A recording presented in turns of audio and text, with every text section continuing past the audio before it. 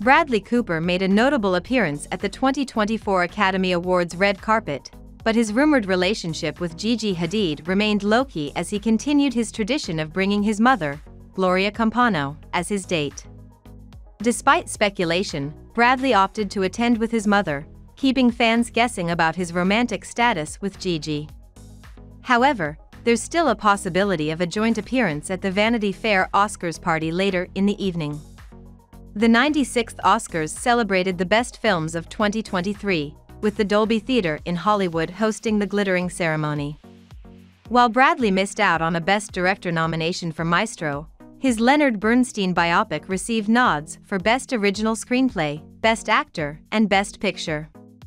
The 49-year-old actor looked dashing in a double-breasted black tuxedo with peaked lapels, skipping the tie and pairing his jacket with distinctive flared trousers and classic black shoes.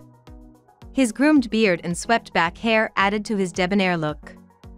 Accompanying Bradley, Gloria exuded elegance in a slim black dress and a lustrous black satin jacket, her blonde hair styled in a chic bob beneath gray-blue tinted aviator sunglasses. The mother-son duo held hands on the red carpet, though early reports hinted at a potential appearance with model Gigi Hadid. Meanwhile, the most anticipated movies of the past year, Barbie and Oppenheimer, dominated the nominations. Oppenheimer received 13 nods, including Best Picture and Best Actor for Cillian Murphy, positioning it as a major contender.